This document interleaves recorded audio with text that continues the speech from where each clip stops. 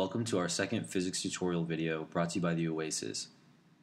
In this video, we will be working with electric fields and use problem 2128 out of the back of the university physics book as an example of a problem on how to approach electric fields. So in this problem, we are told that we have an electron released from rest in a uniform electric field. The electron accelerates vertically upward, traveling 4.5 meters in the first 3 microseconds after it's released. Okay, so let's go ahead and draw out our problem here.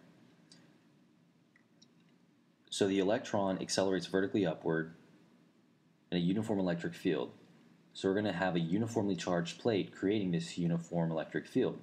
We know it's positive because opposite charges attract, and for the electron to want to travel up, it must want to travel up to an opposite charged plate. So it's going to travel up to this positive plate because it itself is negative. And we were told that it accelerates straight up.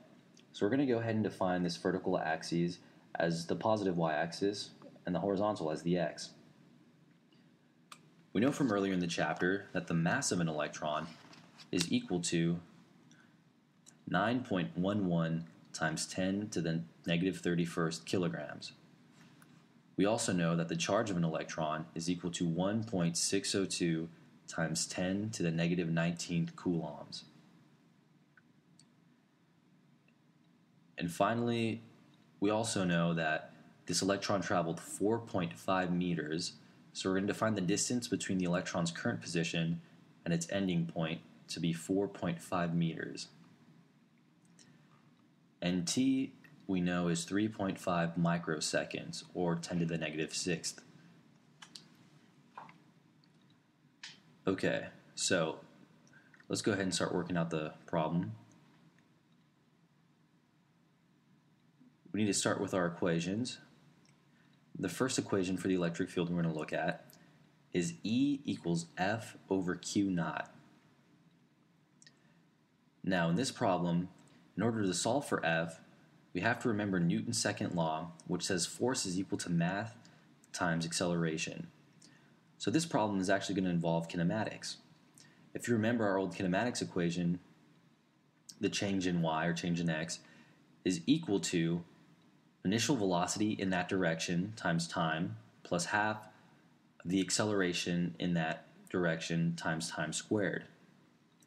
So we're going to rewrite our equation for the electric field using Newton's second law. So we have E equals ma over q naught. Now we have to solve for a using our kinematics equation. So since there is only acceleration in one coordinate axis, in the y, we're going to use delta y equals v naught yt plus 1/2 ayt squared, where we'll try to solve for ay. There is no initial velocity, so we can cancel out the first term on the right side of the equation. And when we rearrange the equation, we find that ay is 2 times a change in y over t squared, which in this case is 2 times 4.5 minus 0 over 3 times 10 to the negative 6th seconds squared.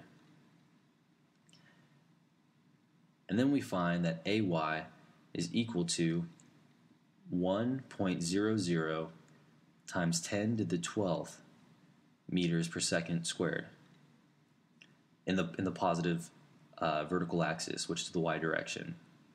So it accelerates straight upwards at 1 times 10 to the 12th meters per second squared. So we're going to go ahead and plug this in and solve for our electric field. So we plug in m, the mass of the electron, which we know is 9.11 times 10 to the negative 31st kilograms. We multiply that by our acceleration, and then we divide it by the charge of an electron, which is 1.602 times 10 to the negative 19th coulombs. When we plug this into our calculator, we get the electric field is 5.69 Newton per coulomb. In part B, we are asked, are we justified in ignoring the effects of gravity? Justify our answer quantitatively. So as you can see me writing out, the acceleration due to gravity, which we all know, is 9.81 meters per second squared, which is approximately 10. Just for simplification, we're going to say it's 10 for this case. And we just found that the acceleration in the y direction due to that uniform electric field was 1.00 times 10 to the 12th meters per second squared. Now, I'm going to go ahead and write this out in this instance to give you an idea of just how big this number is. This number is 1 with 12 zeros behind it, which is roughly equal to about 1 trillion meters per second squared. Thus, we can say that this is about 1 times 10 to the 11th times greater than the acceleration due to gravity.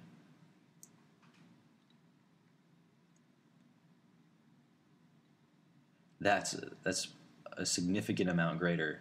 So because the acceleration caused by the electric field is so much greater than that due to gravity, we can in fact say that gravity has a negligible effect in this case, because the acceleration due to the electric field is so much greater and is the only real acceleration it's experiencing. Alright, well that about do it. We hope you enjoyed the video. Keep posted for more videos coming soon. Thanks.